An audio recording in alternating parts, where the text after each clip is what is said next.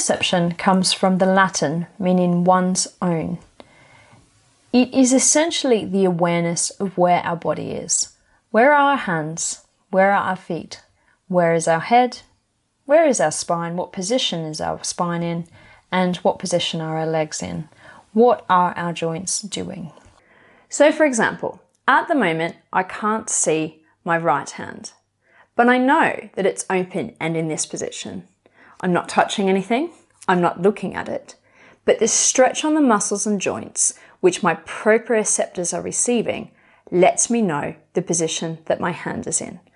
Likewise, if I move my fingers to this position, I can feel the position the joints are in and the stretch on the muscle, and that this has changed, so I know that my hand is in a different position.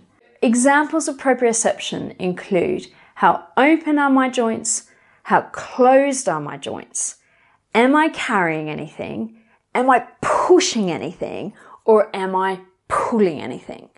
Our proprioceptors give us all that information about the position of and the load on our muscles and our joints. If you want to learn more about proprioception or your other senses, feel free to join our introductory online course. If this video was helpful, please do scroll down to the bottom and hit the like button.